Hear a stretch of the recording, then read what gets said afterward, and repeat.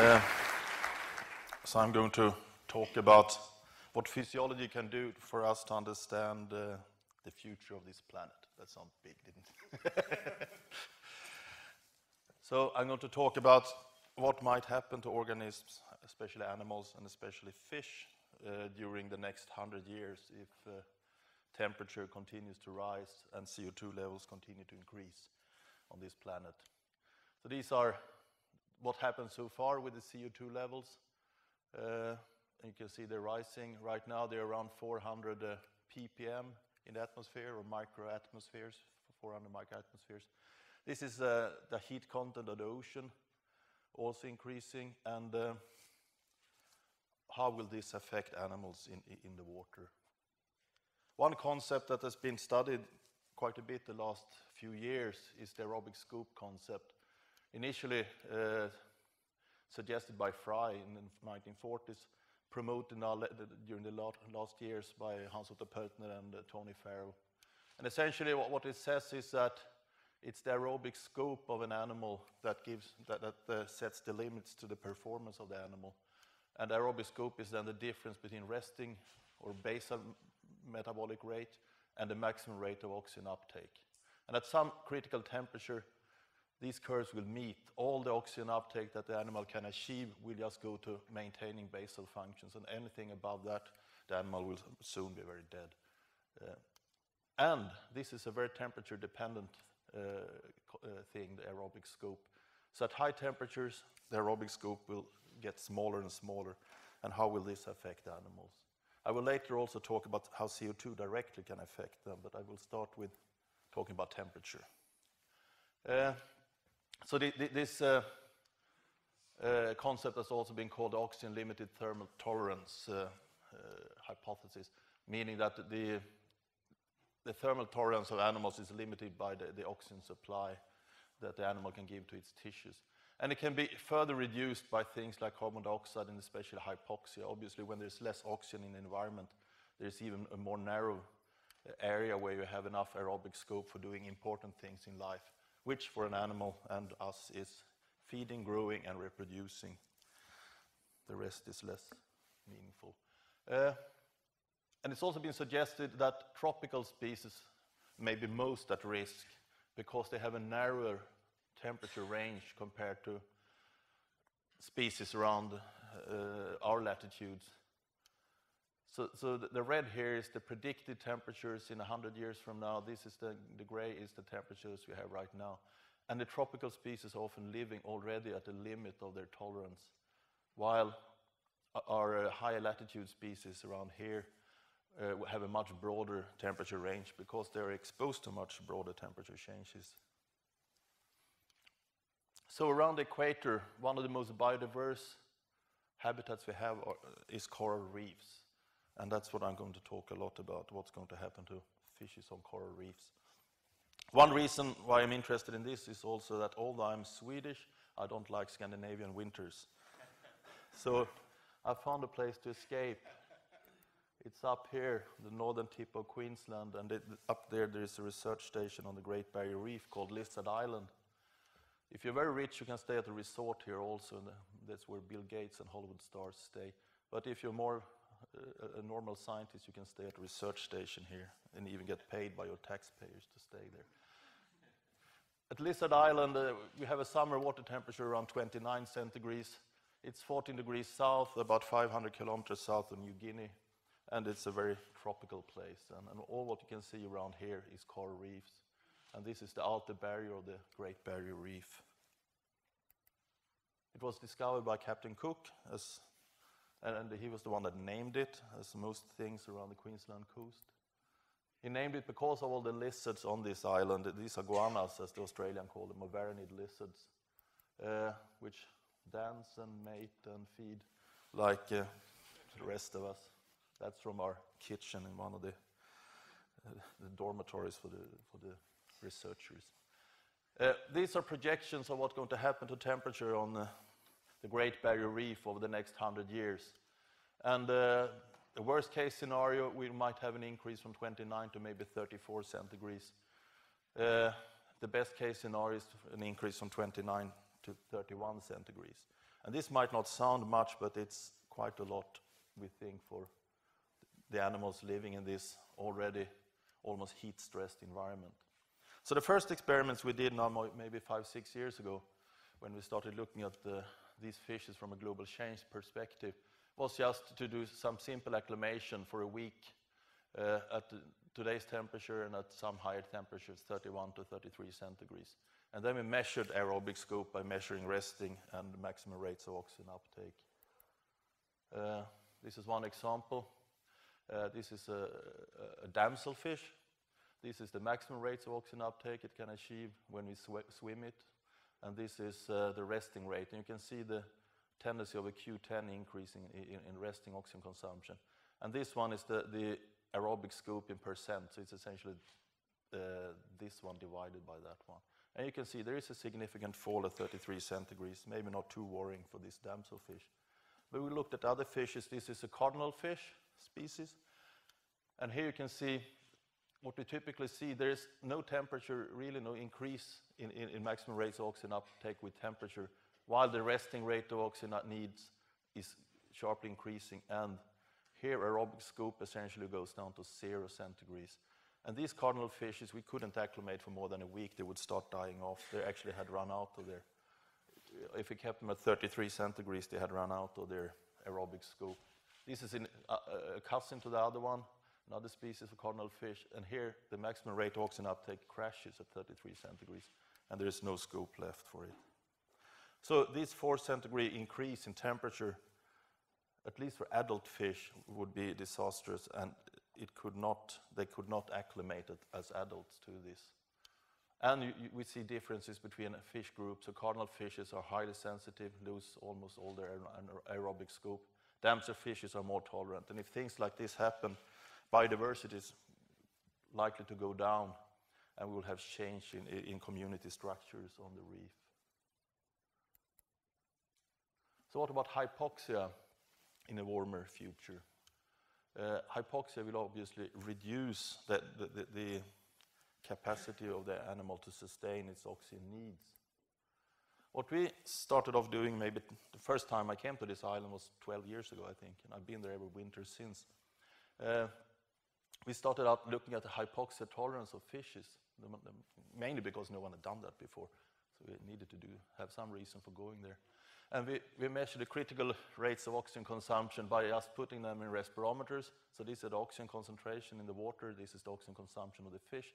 And for a quite wide range of oxygen levels, it can maintain the resting oxygen consumption until it reaches this critical oxygen concentration. It falls off. What was striking when we did this was that we found that almost all fishes, essentially all small coral reef fishes we put in the respirometers, were quite hypoxia tolerant. Could take 20 or 30% of air saturation while still maintaining their resting rate of oxygen consumption. If temperature rises, that will of course bring this line up because metabolic rate rises, and you will get a new and higher critical oxygen tension, which means they are less hypoxia tolerant. And this is the reason why they need to be hypoxia tolerant, we found, is that even if this reef is a paradise in daytime where the fishes swim around in well-oxygenated water, at night small fishes hide among the coral, like you can see here. And if you put an oxygen electrode in between the branches of the coral, you will see there's only maybe 10-20% of air saturation in the water. It's severely hypoxic. And the reason they're in there is that death is close by. You have predators around that want to eat these small guys. So they need to be hypoxia tolerant to escape predators at night. So we also looked at that, what happens to the critical oxygen tensions of these coral reef fishes. And this is just some different acclimation times. But acclimation as adults had no effect. And you can see here resting rates of oxygen consumption goes up with temperature, and so does the critical oxygen concentration. So they're less hypoxia tolerant. Here they need around 40-45% of air saturation to maintain the resting rate of oxygen consumption if they're at 32 centigrades. This is just another species showing about the same thing. They lose hypoxia tolerance. So that's another question. Will they be hypoxia tolerant enough in the future to hide from predators at night? There's some more extreme examples of hypoxia-tolerant animals also on the reef. This is a picture I took walking the reef at night at a low tide, so I just walked out between the corals and found this fish lying in a coral. So this is actually a fish lying there. If you can't see it, you can zoom in on it a bit. And this fish is a goby. It's called Gobiodon histrio, and it's one of the most coward fishes in the world. It will never leave this coral. If it ends up, two of the same sex ends up in the same coral, one will just change sex so they can live happily together in that coral. So they stay there all the time, and these corals will become hypoxic at night.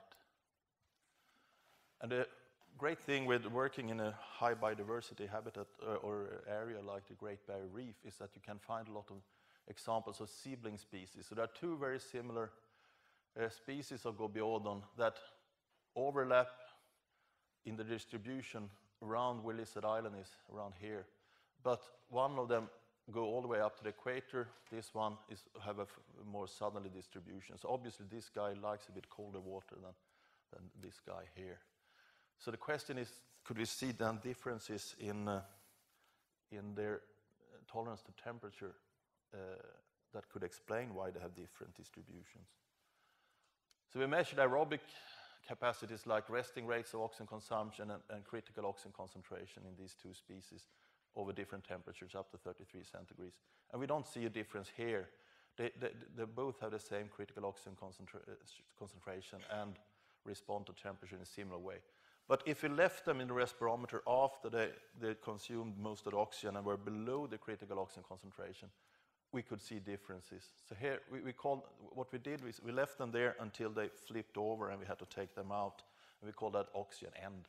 They didn't die, they actually recovered quite quickly when we took them out.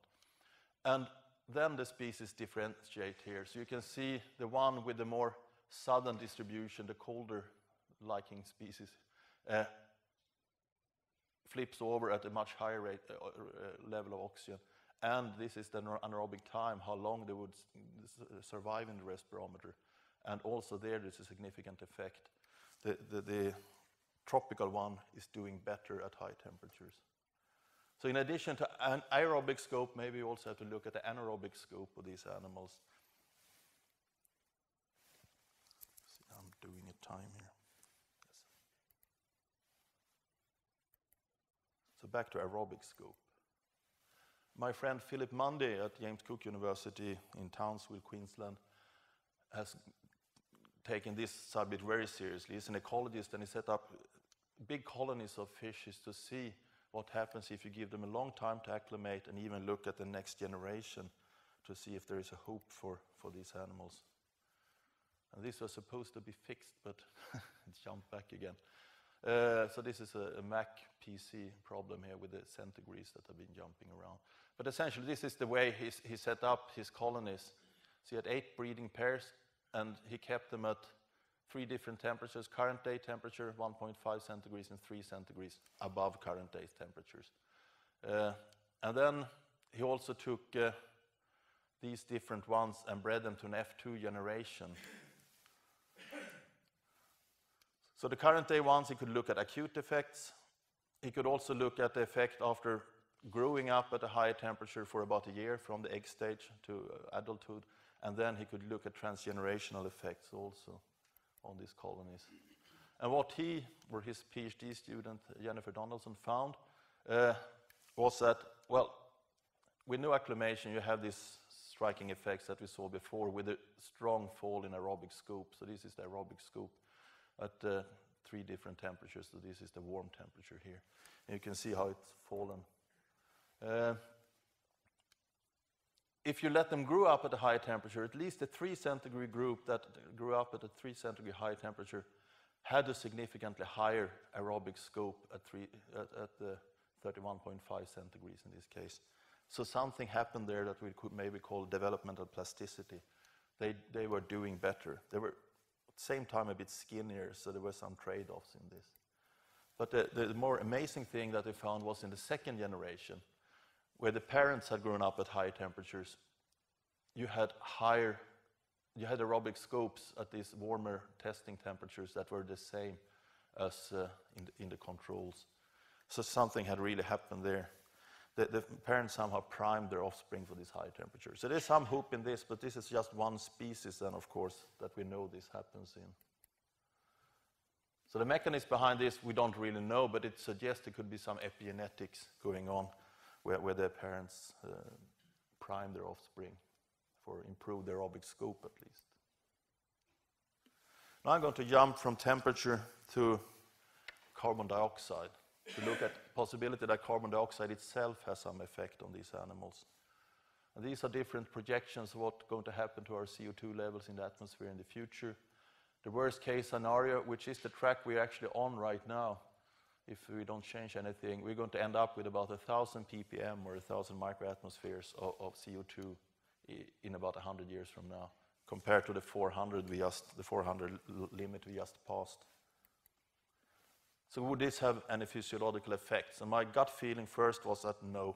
I mean, these are extremely low CO2 levels in a physiological context, at least if you're used to the human physiology textbook, where your PCO2 in blood would be around 46 millimeters of mercury.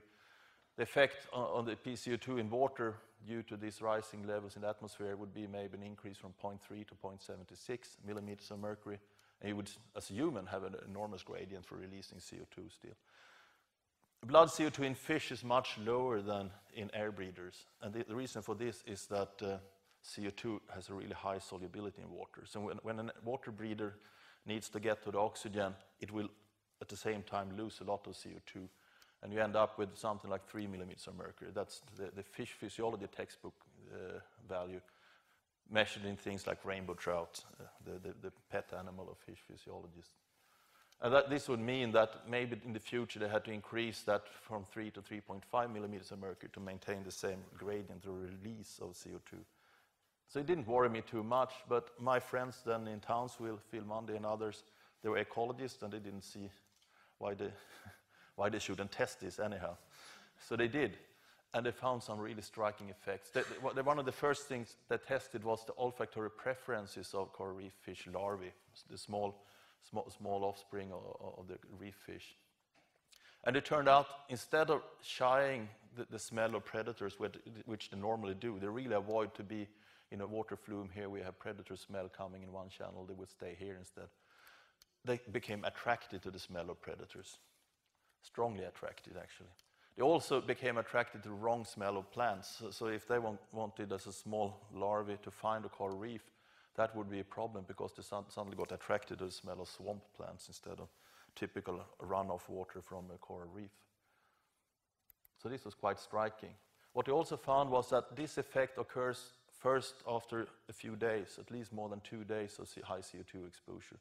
This was about 1,000 ppm or 800 to 1,000 ppm.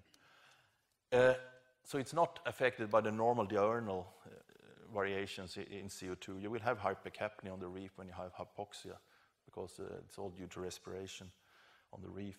And the effects lingers on for about 4 days at least, which meant that they could actually do field studies. So they had exposed these animals in the lab for about 4 or 5 days to high CO2, and then they put them out onto the reef. They were still affected then by the high CO2, and they looked at things like how far away they would venture from a shelter out on the reef, this bit of coral here, and also how bold they were. So if they poked them with a pencil, they took the time, how long time it will take for them to come out from the shelter again. And what they found was that at those exposed to 850 ppm in this case, they ventured further away from the shelter and they were bolder. They came out quicker from the shelter. And this is not good things, especially if you combine that with being attracted to the smell of predators. So they also looked at survival of these animals out in the field, the animals that have been exposed to high CO2. And one thing that coral reef fish larvae are really good at is dying. So if you put them out in the field, this should be 100% of survival. In about 10 days, your controls, 50% of them will be lost, gone, eaten by predators. So there's a high mortality, but there's also a lot of offspring being produced. But those that have been exposed to high CO2 were completely gone after 60 hours here. And there was more than 90% loss after 1.5 days. So obviously, it wasn't good what CO2 had done to their behavior. So how can these modest increases then in CO2 in the water have such drastic effects on their behavior? They must be doing something with the brain, obviously. Well, maybe this 3 millimeters of mercury that you see in textbooks is not really what all fishes have. I found this paper by Bob Botelier on Atlantic mackerel that he had cannulated and then was swimming in a swim tunnel at higher and higher speeds. And at 100 centimeters per second here, the blood PCO2 of this mackerel was around 1 millimeter of mercury. And this, when swimming fast, obviously means it has a high rate of gas exchange with the water, so it needs to get a lot of oxygen. At the same time, obviously, it's losing CO2. And this is probably also true for these coral reef fish larvae. They're very small, so you can't cannulate them. They're about 1 centimeter long, weight maybe 10, 20 milligrams. But they have really high rates of oxygen consumption for being a fish. These are actually the highest rates of oxygen consumption ever measured in fish. One reason being they're very small and have a very high metabolic rate. But it shows that they have a high gas exchange with the surroundings. So probably their PCO2 is quite close to that of the water, their internal PCO2. And obviously then, changes like this, in at least percentage-wise, will have significant effects on their blood chemistry. So when I saw these results from my friends in Australia, I was thinking, I was going back to my background. I actually, 25 years ago now, took a PhD in neurochemistry. And I was thinking about one particular ion channel in the brain, the GABA-A receptor, or the GABA-A channel, which is a chloride bicarbonate channel. And these are exactly the two ions that you would expect to change in an animal exposed to high CO2, to a fish exposed to high CO2. It regulates its blood pH by increasing bicarbonate and extruding chloride. So these things could be changing. And I thought there might be a way of testing this also, if the gradients are changed. Another reason why I thought of this is that it's quite well known in mammals that these gradients can even be reversed. So the normally inhibitory GABA-A receptor can become excitatory, and this happens in all fetal mammals and probably all fetal vertebrates, and it's a normal part of brain development. It also happens in some forms of epilepsy that you have altered gradients making the GABA-A receptors excitatory. And the way to test this could be to give a mild dose of a blocker of the GABA-A receptor to see if that do anything to the behavior of the fish. I hadn't got around to do this until I arrived on Lizard Island one winter, which is the Australian summer, and found my friend Paolo Dominici from Sardinia there. He's one of these animal physiologists that focus on how animals move. First, I couldn't find a picture of him, so I just took one, went and searched for Sardinia on the net, but then I actually found a picture of him, so that's what he really looks like. He works for environmental agency there, and I wonder what he was doing there. I knew him from before, but I didn't know he would be on the island. So he told me what he was doing. He was looking at lateralization of animals or fishes, and I didn't know at the time that fish were lateralized, but essentially they are like us. They're left-handed or right-handed, at least a lot of them. The way he tested this was to chase them back and forth in a T-maze like this, double T-maze, and to check if they were turning left or right. And in the fish he was studying, there was about 50% of the population were lateralized. So animals that were lateralized would always turn left or always turn right when he was chasing them. The other half didn't do this. And more amazingly, he found that the ones that he had exposed to high CO2 completely lost their lateralization. There were no individuals in those high exposed fish that showed lateralization. So I thought this is a very neat and quick experiment if I just can get hold of a GABA-A receptor blocker. So I ordered bicuculin, and it turned out that was impossible because it's on the sigma hazardous chemical list. So it would take a month to get it to Lizard Island. Had to go by train and boat. So I continued to look for other alternatives, and it turned out that the gabacine sigma had forgot to put on the hazardous chemical list. And it's if anything, more specific and more potent GABA-A receptor blocker. So we got that flown in within 3 days. So that's essentially the reason why we used that drug, but it's also apparently quite a good drug. So the hypothesis then we're testing was that maybe we have a reversal of this gradient. In the future seawater, regulatory changes in the fish will lead to altered gradients of neuronal membranes. And maybe we could see if gabacine affected this. So we came up, while I was waiting for gabacine to arrive, I looked in the literature and found a paper on mice where they use a dose of 5 milligrams per kilo to have some minor behavioral effects of it. So I thought we'd start testing that, and hopefully it will also penetrate the gills and come into the fish if we have bathed the fish in some seawater with gabasine. So we did that, and 30 minutes was just an arbitrary time that sounded right. And we did 2 runs. First we tested the fish the way Paula had done it, and then we put them in the jar for half an hour. Now obviously we had to have a control, so we had a seawater control, same type of jar, and then we ran them again to see if we had an effect. And this is probably the most exciting experiment I ever done, because it also worked.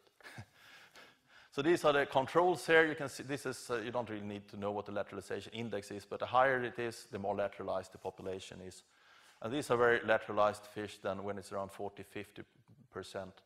And this is run 1, and this is run 2, and if anything, it's slightly lower here, but it's not significant. Maybe they just got tired of being tested for lateralization.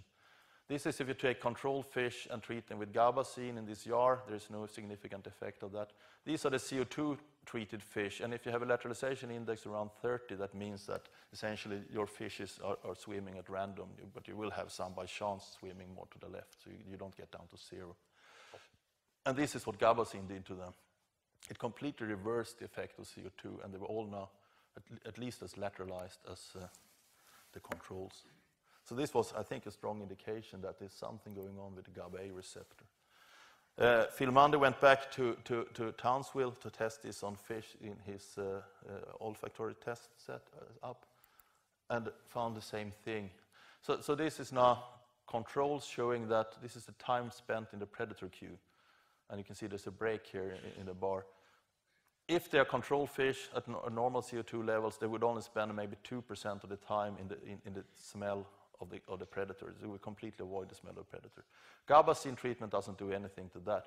These are CO2 treated fish, and they now spend 95% of their time in the smell of the predator. It's a really bad thing to do.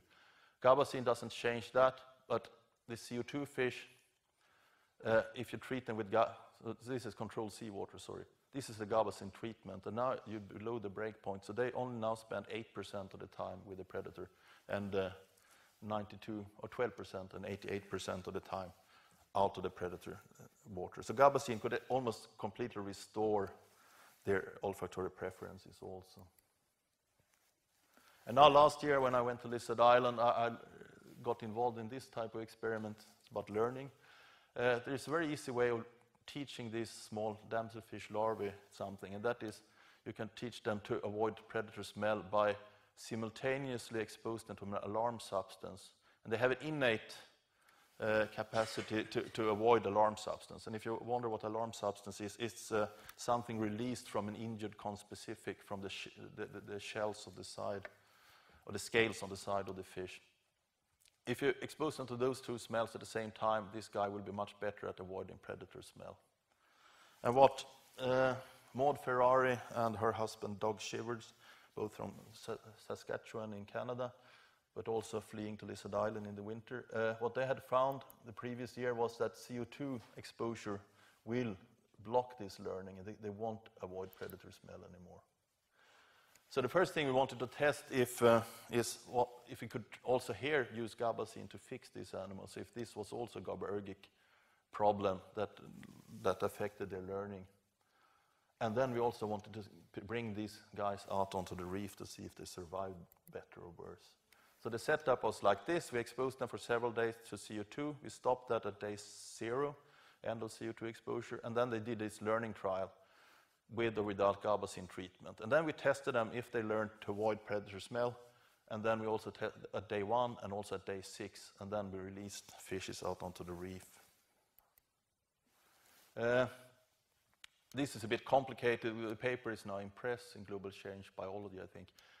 So I got this from Doug Shivers, but essentially what it shows is the reduction in feeding strikes in control fish here when exposed to the smell of the predator, a moon wrasse in this case.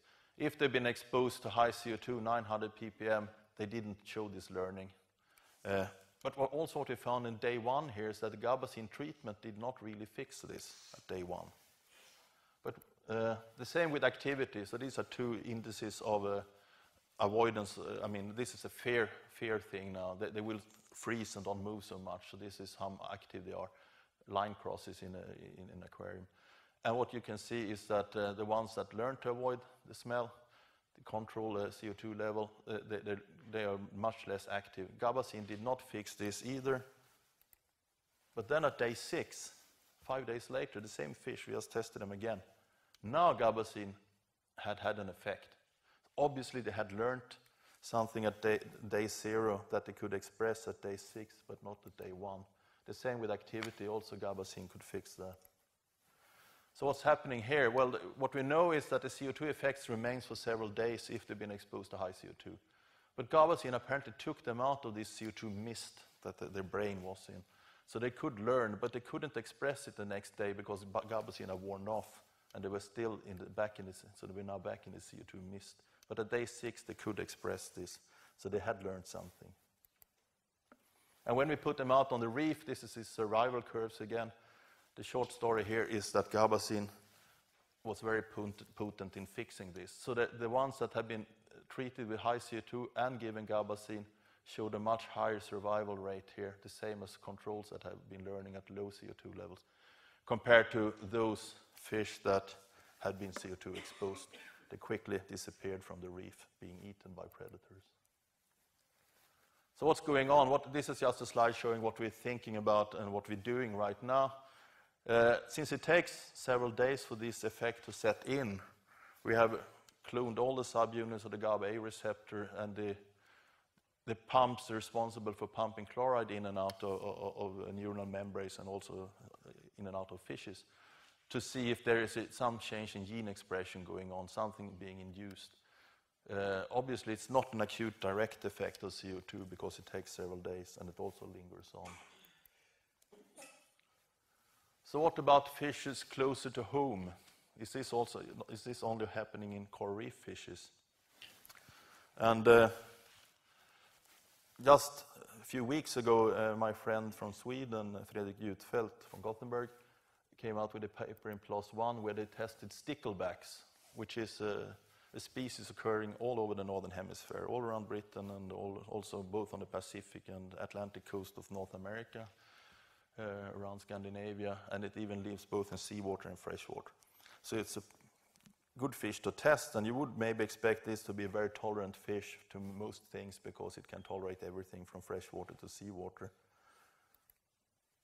So he started off testing lateralization. And this is after 20 days of CO2 exposure or controls, having been in aquaria for 20 days, and this is 40 days.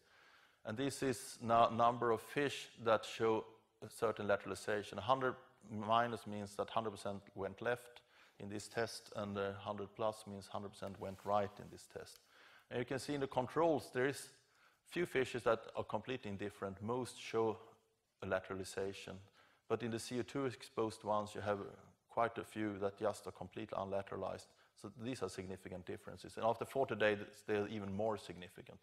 So clearly the stickleback brain is also affected. They show less lateralization when being exposed to high CO2. He also did a novel object test, and Fredrik is a fun guy, so he came up with exposing the fish to a Rubik's Cube. So he dropped that into the aquarium, and he looked at the time they spent investigating this novel object, trying to figure out how to solve this problem. And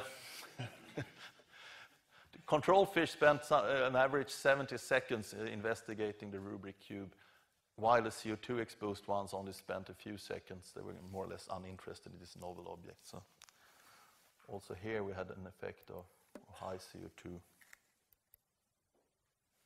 I had one more here. Yes. He also looked at escape time from a chamber. He put the fish into a chamber with one hole, one way out, to see how long it took for them to get out of that. Controls took about 30 seconds. The CO2 exposed one, maybe 40 seconds, but there was no significant effect after 20 days. So that really didn't work so well, except when he tested them after 40 days. It turned out the controls now probably had learned from this first experiment he did after 20 days.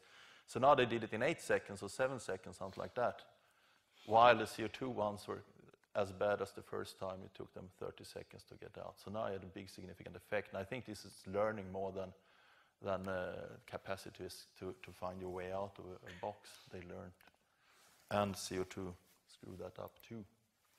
So now to summarize what I talked about. If we start with temperature, clearly they're losing aerobic scope if you expose adult coral reef fish to higher temperatures, and they also lose hypoxia tolerance.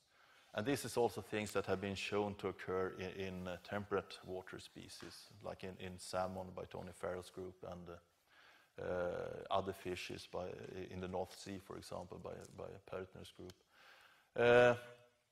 They show an inability to acclimate as adults, as I said, but what I didn't have time to talk to you about is that it could be latitudinal population differences. But we've seen differences in temperature tolerance between fishes from Heron Island further south on the Great Barrier Reef compared to Lizard Island further north.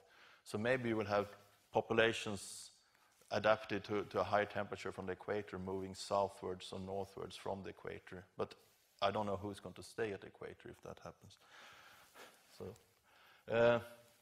it could also be phenotypic plasticity. So if you grow up at a high temperature, you do better. We know that happening to one species, and that species also show this transgenerational acclimation, which could be epigenetics. But epigenetics can only do so much. I mean, you can only methylate your genome once, and then your offspring will do better, apparently. But what then, if temperature continues to rise? So maybe then most hope would lie in natural selection.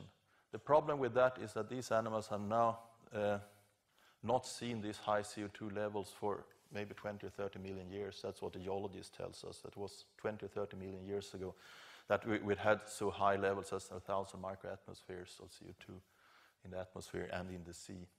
So if they had adaptations to these, there have been maybe 20 or 30 million generations also where they could have lost this through random mutations if they haven't been exposed to these conditions. And the same goes for temperature then also.